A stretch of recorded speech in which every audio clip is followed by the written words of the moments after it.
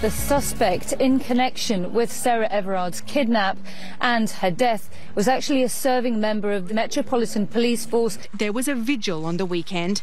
Even Kate, the Duchess of Cambridge, made a private visit to lay flowers. But later on Saturday night, the police tried to break up the crowd and helped fuel more protests last night.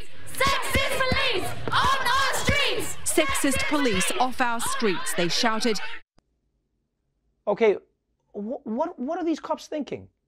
Getting violent at a vigil over an officer murdering this woman? The only way those cops could have been more tone deaf is if they had mansplained the protest chants back to the women. You can't be going around breaking up a vigil. A vigil is by definition the most peaceful of all gatherings. No one ever says, yo man, you gotta come through, this vigil is about to be wild. I swear, the police could avoid so many headaches if they just hired one person whose only job is to ask, is this something the good guys would do? That way, when the police chief says, okay, tonight we're gonna go to a peaceful vigil and tackle women, then that person can raise their hand, ask their one question, is this something the good guys would do? And we can avoid this entire situation. A new CBS News poll finds that a third of Republicans say they will not get vaccinated. That's more than Democrats and independents. Dr. Anthony Fauci urging former President Donald Trump to persuade more of his followers to get the COVID-19 vaccine. I think it would make all the difference in the world. He's a very widely popular person among Republicans.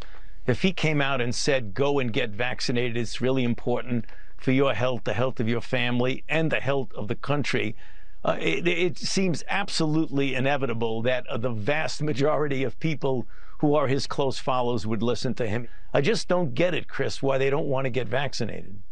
What? Of course they'll listen to him. Trump can convince his followers to do anything. The man convinced them to overthrow the government and try to hang Mike Pence. And that they all look good in a busted red hat. And I can't say that I'm surprised. I can't say that I'm surprised that Trump isn't making an effort to get people vaccinated.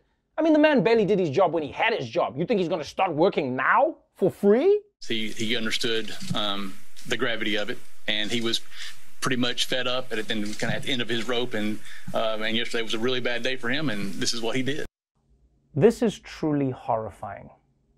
8 people dead, 6 of them Asian women.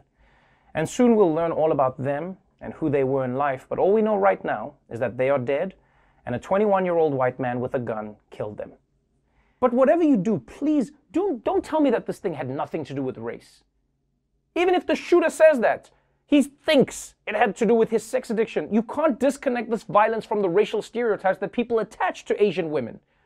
This guy blamed a specific race of people for his problems and then murdered them because of it. If that's not racism, then the word has no meaning.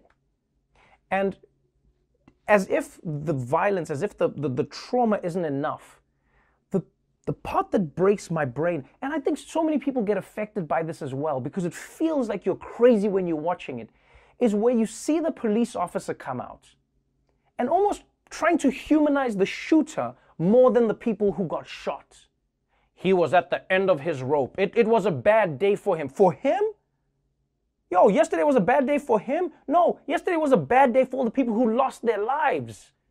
Marvel will introduce a gay Captain America. Marvel released images of Aaron Fisher yesterday, touting him as the first openly queer character in Captain America's 80-year history. This is maybe my favorite, most upsetting story of the day. I have mixed emotions about this, is because it's just, the country's going bananas. He is a gay Captain America, complete with a nose ring, tats. When he takes off his skull cap there, he's got like a mohawk thing. He's not very muscular. What would really be pushing the boundaries is if maybe they had a conservative superhero or a Trump-supporting superhero.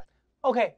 First of all, there already have been plenty of conservative superheroes, right?